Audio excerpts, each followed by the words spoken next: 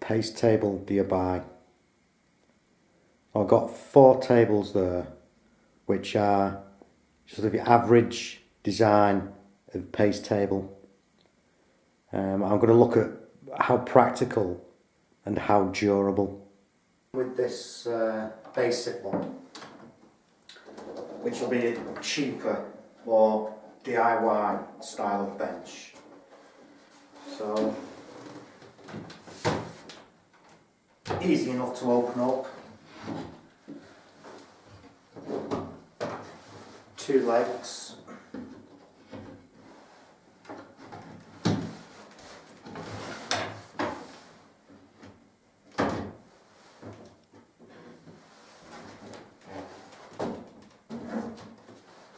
So that is your cheaper bench. You see how it sags in the centre, not supported. So when you're using your pasting the paper, then you will need to control your paper. You'll need to stop it sliding around. So you're applying pressure and then pasting your paper. These things soon give up in the middle. What you may find is the screws from the wood here start to split. These hinges are very weak as well. There's just no support in it.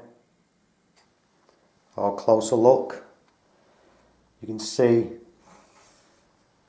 where this hardboard is just stapled.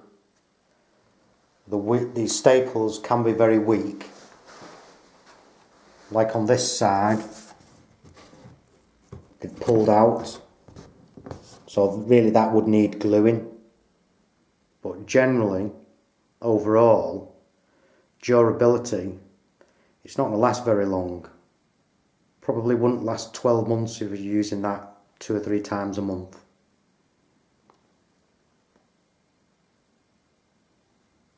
So that's the cheaper option. Drop the bench. It's as easy as that. No fuss really.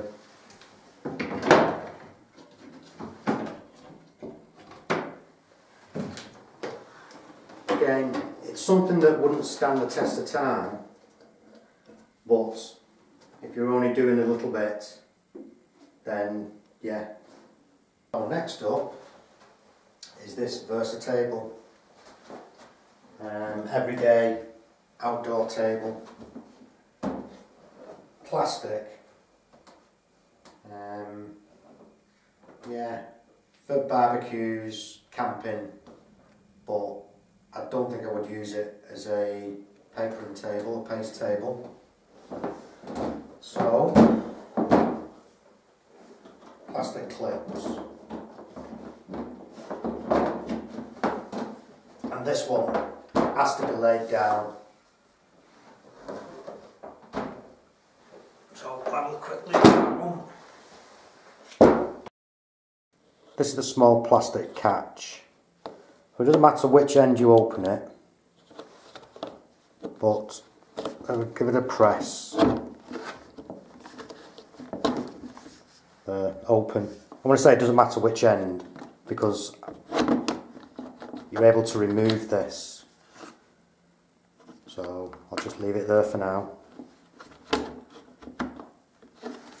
You can see how these legs are stored in this table.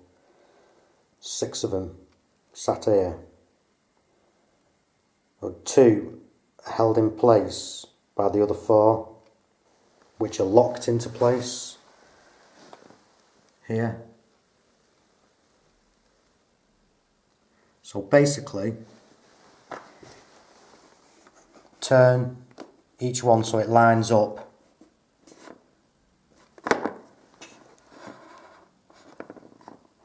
And then you're able to lift these legs out, which is a bit of a maul, but line them up and then just draw them out.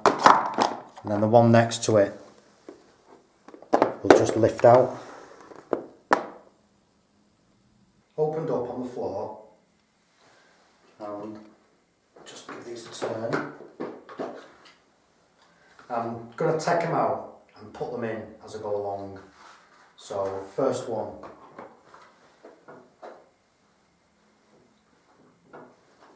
In. And they just slot in.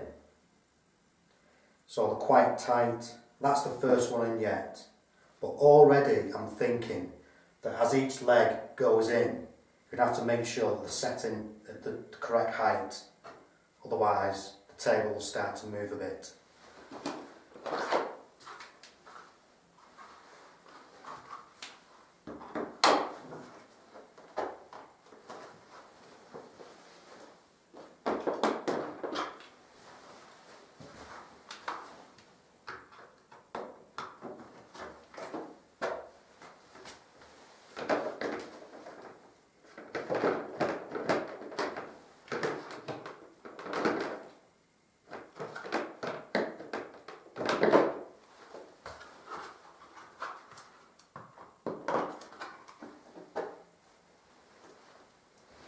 So already I'm thinking with this one, if I was to be putting this up to do a job, so if I'm papering the ceiling and it's been emulsioned and the walls have been papered, then I would have to mess around putting this up, get the paper on the ceiling, drop the bench out of the way, emulsion the ceiling, and then I'd be carrying on doing other jobs and then putting my paper on. This looks like a mall already.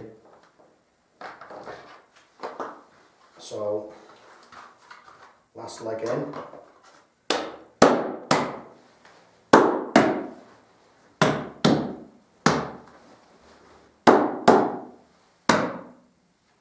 So again, we'll have a look.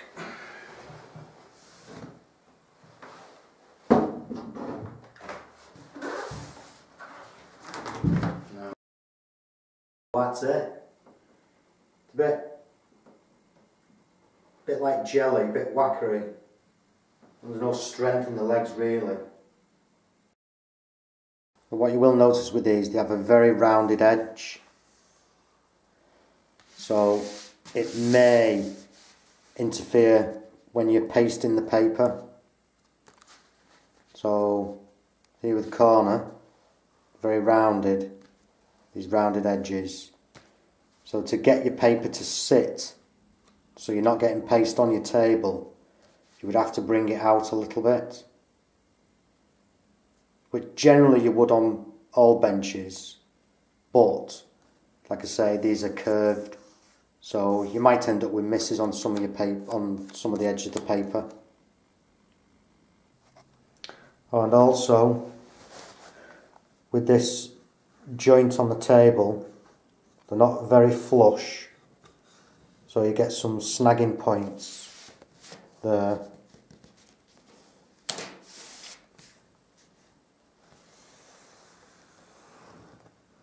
That's quite a bad one at this end. And coming back the other way, snags there, which could damage your paper. Also, where the handles are, the carrying handle for this table is, see, it's just a hole in your bench. So again, and that sits there when you're pasting.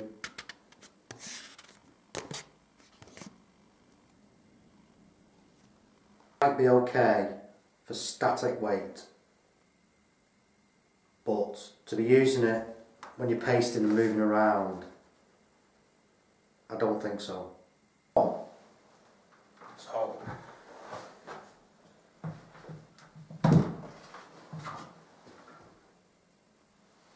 now the fun begins. So these aren't just going to lift out. You'll have to put your foot on it and drill them out.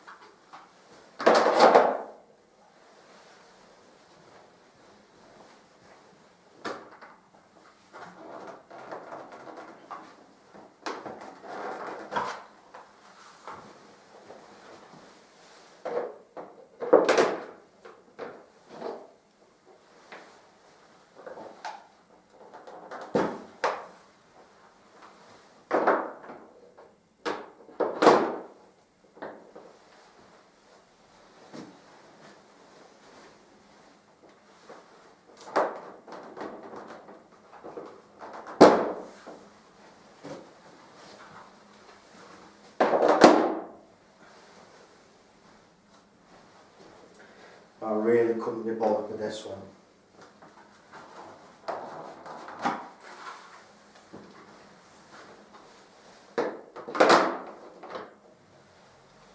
I think as an outdoor table, yeah.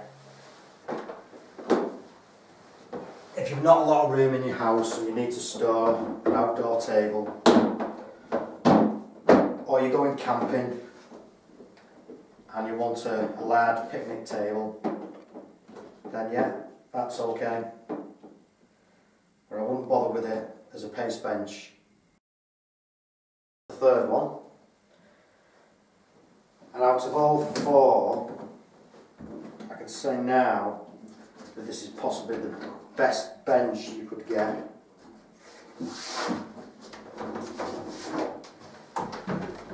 So, then, open.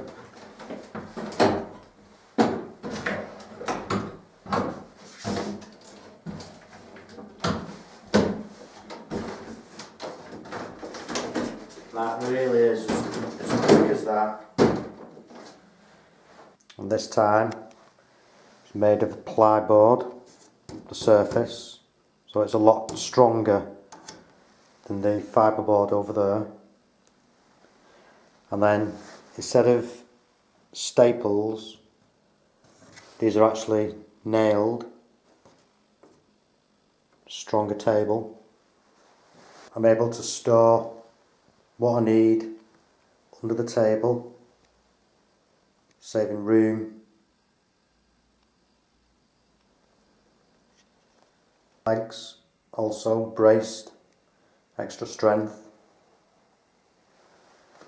Now, corners, nice square corners, square edges. Granted, this is looking a bit in a sorry state, but this is about 10 years old, this bench. It's gone through a lot, but it's still working. It still does as I want it to do. It's not falling apart on me. It's really quick to put up. We've done spraying and all sorts of painting on it. So if I'm lining or putting a paper on that's being emulsioned, I'll just work with the bench. But if I was putting a really neat finished paper on, expensive paper, this would get covered with lining paper. So then it's a new bench all over again. Like I say, it's about 10 years old, this. It's really straightforward, easy, quick to put away.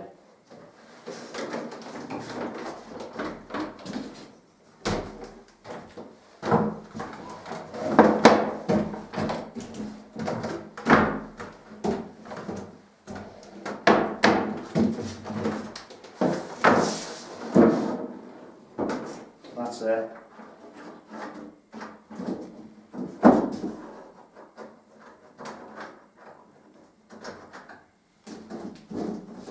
Best bench you can have. One, and with this one, this is the more expensive one, possibly over-engineered, less practical, and just awkward, basically. So.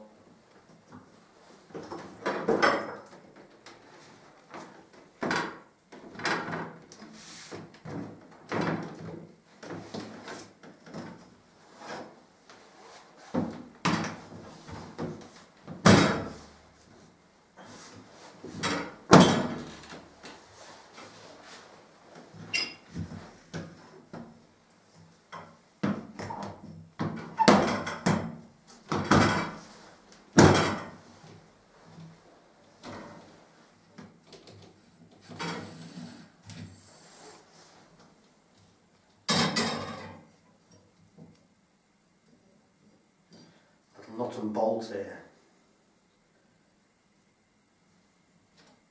If you had something like this, you'd probably be better replacing that with a cotter pin.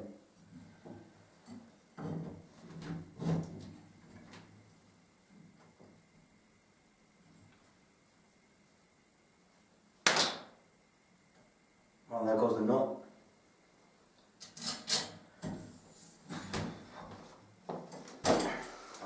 that back. Found it.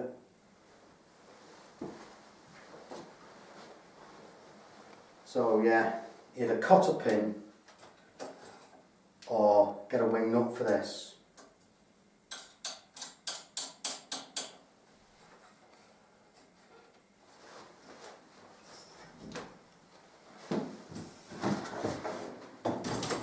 So, you may think, good strong table, but it's not too bad. Does a bit of that, because there's no support directly underneath the end of the table. They are quite a sturdy table, these, but then they do have the pitfalls. Like I say, there's no support directly underneath the end of that table, so they can tip up. Also, because this is hardboard with a laminated surface, like a vinyl surface, see the hardboard underneath there, they've added, so it doesn't damage the board, aluminium strip around the table, plastic corner pieces. This board sits in a channel, this strip, which is effectively the frame of the table, adding thickness to the table. So this aluminium strip that sits around the table isn't flush to the board, it's proud. So when you're working your paper and you're moving around and you move your paper up the table, if you catch the edge of that, it can damage the end of the paper. It's the most annoying thing when you're trying to work and you're having to deal with that.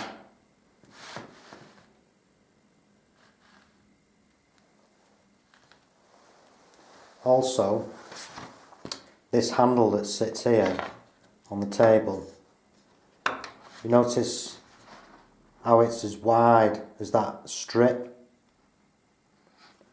When that sits back, that's proud as well.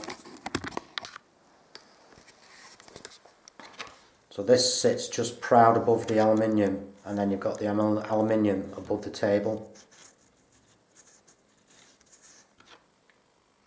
If it's a thin paper, then it will go underneath that edge and it will probably damage your paper. With this bench also, it's not very practical. When I'm working in a room, I do like to have some of my equipment underneath my bench, so it's just easy accessible, screwdrivers and going into my paper hanging kit, with water, especially paste. Paste I like to have on the inside of the leg, so when I'm working away I'm taking a dip from this end of the bench, and as I'm taking a dip I'm able to look across the table at my paper, checking for any misses on the paste. But with this being here, you have to work around this leg off the end of the table. Maybe it's just me. Quite durable, quite strong, but again, it's not very practical. So with all these edges sticking up, I mean, we're not just talking about the ends, it's here as well. So it's just a constant headache when you're trying to paste, moving your paper around.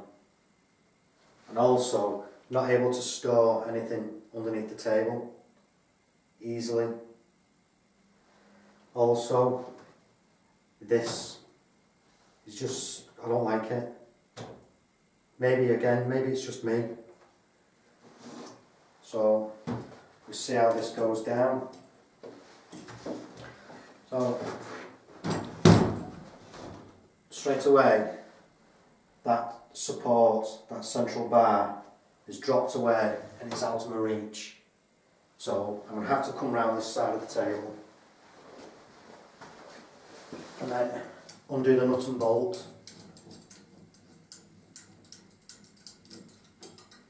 which again you could probably replace with a cotter pin, which might be a little bit quicker, and then slot it into its plastic holder, pop the nut on the end. Okay.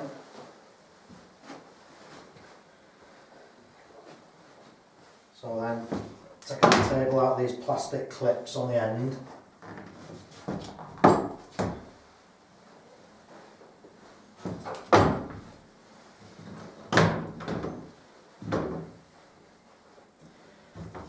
Just drop it back towards it a bit.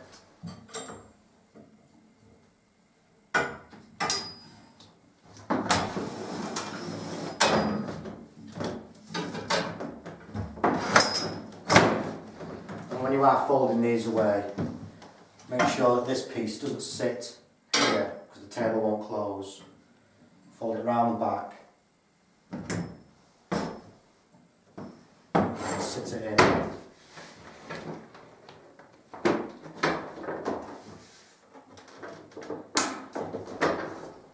And that's it.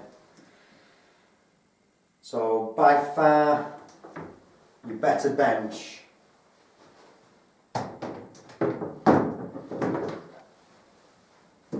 is this one. So much easier to put up.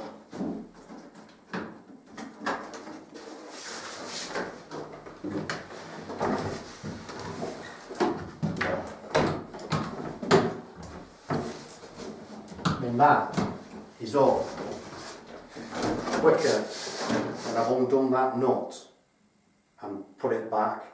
So I hope that helps. I hope it gives you a bit of heads up knowledge when you're deciding to go and get your bench.